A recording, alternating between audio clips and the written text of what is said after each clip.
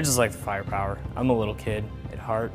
I like working on the gun. I like loading all the munitions we load.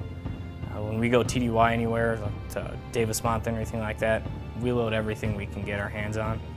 And it's entertaining. It's hard work, it keeps me busy, but it's fun. Always a welcome sight to U.S. and Allied forces on the ground.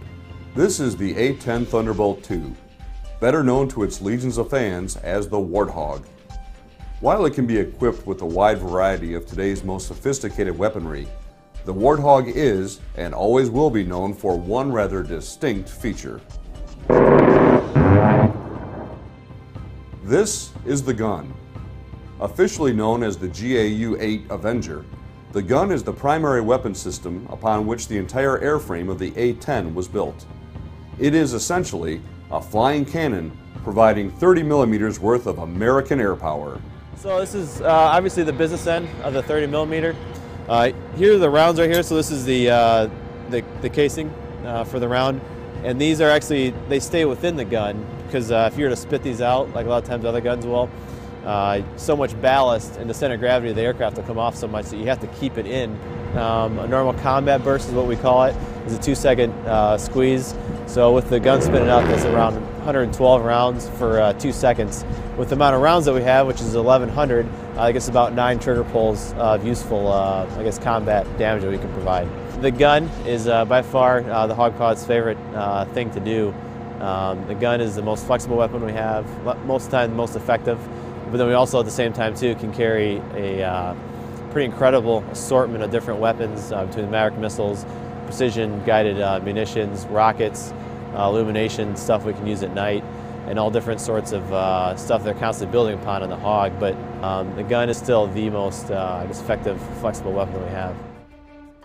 One of the distinctive abilities of the gun is the significant amount of firepower it can put into a target in very short order. The GAU-8 is a complex piece of heavy metal consisting of 7 rotating barrels, each 7.5 feet long and weighing 70 pounds apiece, with the total gun assembly, including the feed system and loaded ammo drum, weighing over 4,000 pounds. Airmen working in the aircraft armament systems field are responsible for keeping the weapon system inspected, maintained, and capable of spitting out up to 70 rounds per second. The GAU-8 system holds 1,150 rounds. It fires approximately 3,900 rounds a minute.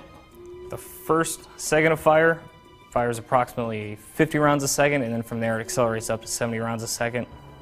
One of the best aspects of working on this is hearing back from ground troops where they called it in and the weapon system performed as designed. It's great to be a part of that. This is the ammunition loading adapter that we use on the 30 millimeter gun on the A-10 Thunderbolt II. It's commonly referred to as the ALA or the Dragon. The ALA is powered by the aircraft's hydraulic power through a flex drive. It attaches to the aircraft with the load head, and we have a CIU that attaches to the ammo can that's delivered by ammo.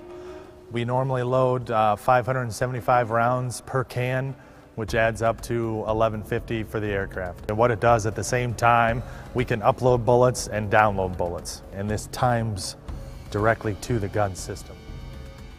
One of the training advantages available to A-10s and other aircraft in the Great Lakes region is the proximity of the Grayling Air Gunnery Range in northern Michigan. A-10 pilots from the 107th Fighter Squadron at Selfridge Air National Guard Base are just a 30-minute flight to the range at Grayling, where pilots face realistic and dynamic training scenarios. There, pilots are able to train with joint terminal attack controllers, placing bombs and bullets right on target. It's an awesome target set that we can go up there and play on. They're constantly changing it around as to what their customers' needs are. It prepares you very well because you can go up there, practice it, you know, kind of training around it, and really when you start to fly over in Afghanistan, start to do the stuff that you're practicing training for up there, you're like, oh yeah, I remember doing this up at Grayling a lot of times.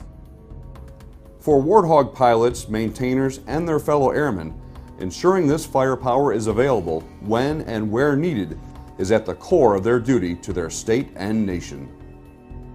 The thing I like the most, obviously, is serving the United States military, serving in that capacity, and helping protect the people in America overseas, and being a part of that.